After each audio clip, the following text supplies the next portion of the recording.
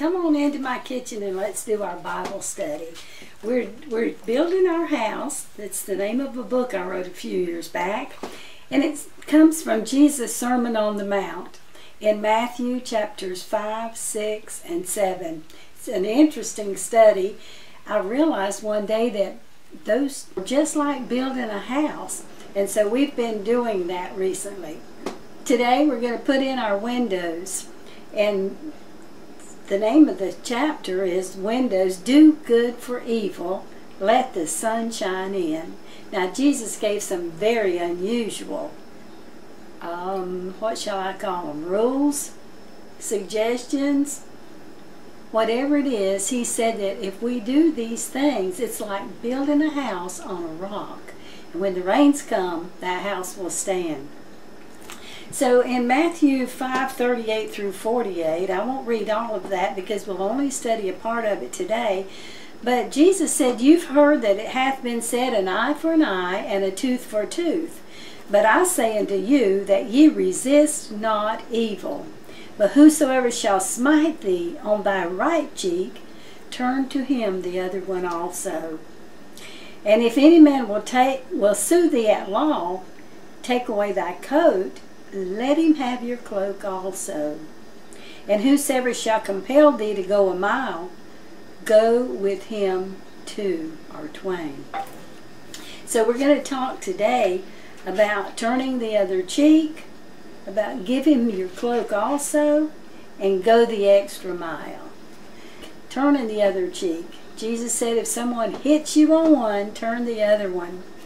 And it's not human nature to do that. It's not the natural thing.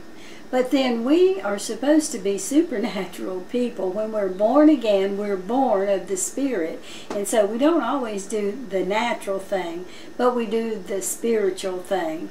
And these are teachings that Jesus said would fulfill the old covenant or the old law. I always thought if someone hit my husband Malcolm, that he would probably slug them right back. And I was real surprised one Sunday afternoon, as he was a pastor in Tampa. He's been a pastor for 50 years. He's retired now. But a man came to our door, our carport door that entered to our kitchen. And my husband invited him in, and he said no, he didn't want to come in, but he wanted to wipe Malcolm up on the floor. Or wipe the floor up with Malcolm. And so Malcolm stepped outside to see what the problem was. And when he told Malcolm he wanted to wipe the floor with him, Malcolm said, well, brother, if it would make you feel better, go ahead and hit me. And when Malcolm said that, the man got very quiet, changed his whole attitude, and began to talk and explain to Malcolm his problem. He and Malcolm were able to solve that problem that day by talking. And because Malcolm had obeyed this scripture that says if they want to smite you on one cheek, turn the other cheek. Malcolm had a friend when he was at Lee College. In fact, the man took him to Lee College. The friend's name was Cecil Martin.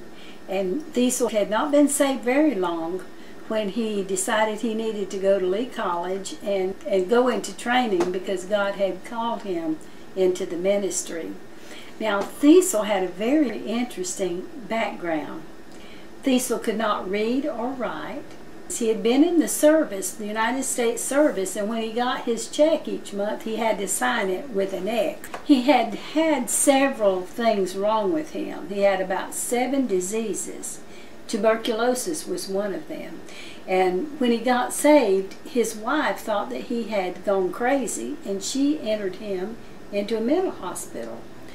And then one day, a preacher came by, and the preacher took him out and was going to take him to Oral Roberts' meeting for prayer for all these different things that was wrong with him. That was back in the 50s, and if you know anything about the 50s, you know that Oral Roberts had a wonderful healing ministry under a huge tent at that time, and God used him mightily, and many people were healed. Well, on the way to Oral Roberts' meeting, the minister stopped at another church to visit a friend of his who was the pastor there. And while they were visiting, Cecil went into the church, and he thought to himself, now, God could heal me right here. I don't have to go on any place else to be healed. And so he began to pray, and the other two ministers came in and prayed with him, and he was healed that day.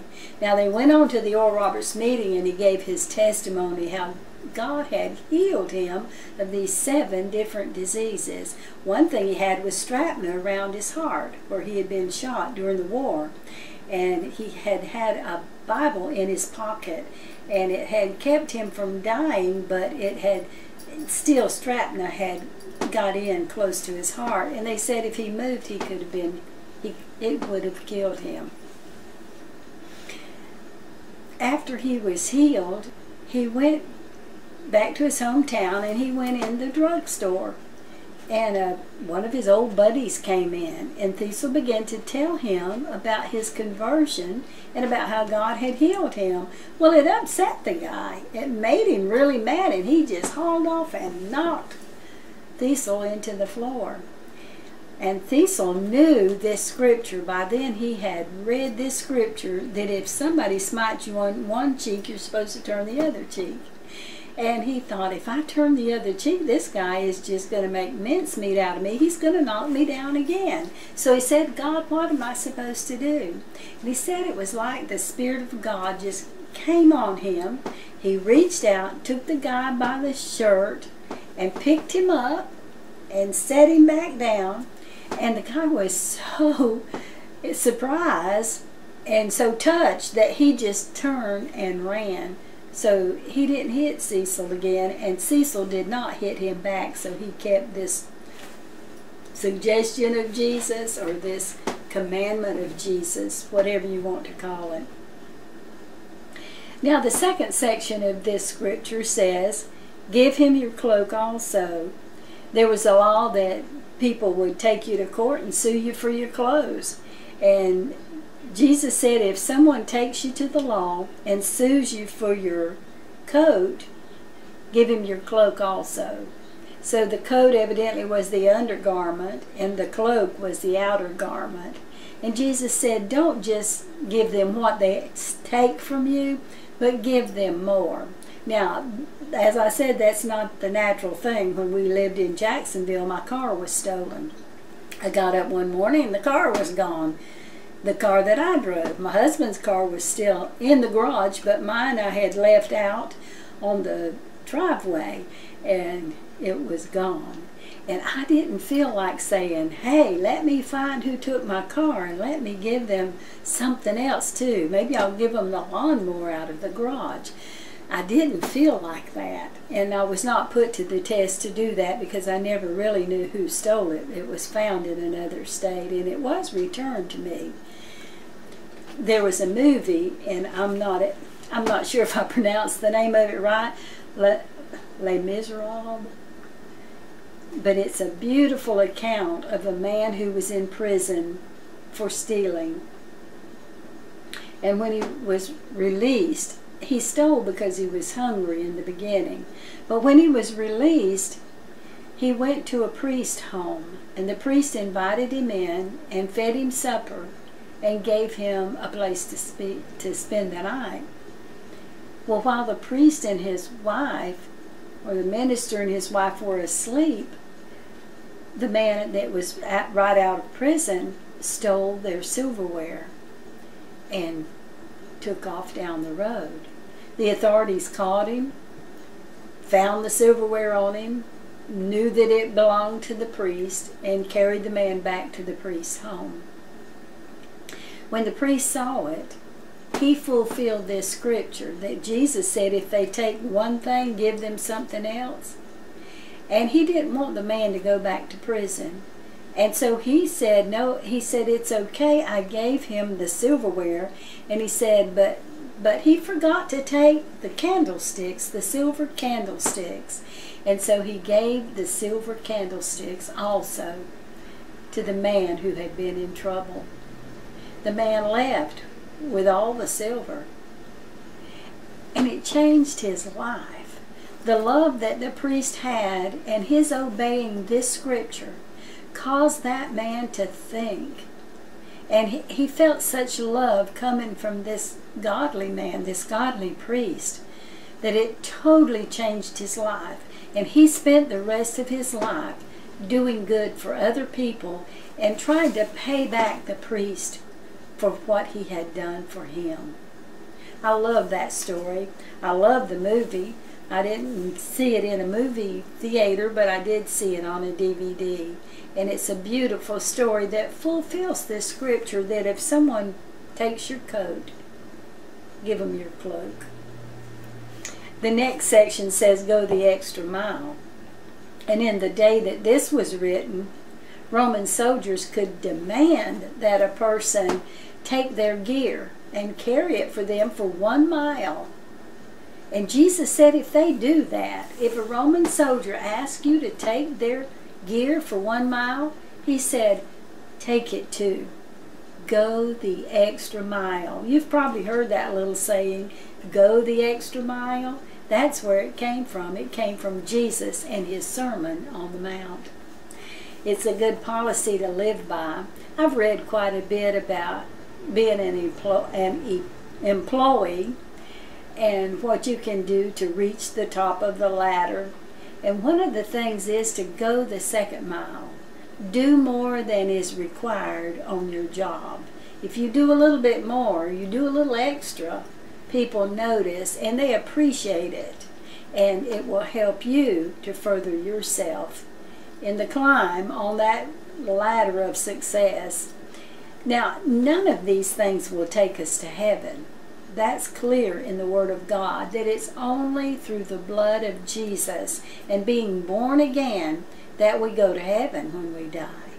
But these are things that God will judge us on and reward us for when we do reach heaven. So today, if you've not been born again, I'd like for you to do that today. I'd like for you to make that step. It's a simple step, and all you do is just realize that you're a sinner. It's as easy as ABC. Acknowledge that you're a sinner. The Bible says all have sinned and come short of the glory of God. B is believe. The Bible says if you will believe on the Lord Jesus Christ and confess Him, which is C, confess Him with your mouth, you shall be saved. So C is confess. Confess your sins. Confess Jesus as your Savior. I'd like for you to pray that now. If you've never prayed it, just say, Lord Jesus, I know I'm a sinner. I'm sorry for my sins. Forgive me. I confess them now. And I believe that Jesus is the Son of God. I ask you, Jesus, to come into my heart. I want to be born again, and I want to live for you, Jesus. From this day forward, I belong to you. Help me to build this house, and help me to put in the windows of this house that I can open them wide and let the sunshine of doing good for evil shine in my life. Thank you now for saving me. In Jesus' name I pray. Amen. If you did that and you believed in your heart, then you are born again. Now you can start to do these things that Jesus is teaching us that will reap rewards. When we get to the end of our journey, we're all going to die someday, and we're all going to face God. And when we get there, we want to know that His blood has been applied to our hearts, that we're right with Him, and that we have been doing the things that His Sermon on the Mount teaches. It's all in this little book, Building Your House. So meet me again next Tuesday for Turnaround Tuesday, and we'll study some more of the unusual things that Jesus said that we will do once we're born again, and we will reap rewards for it. God bless you. See you. Bye-bye.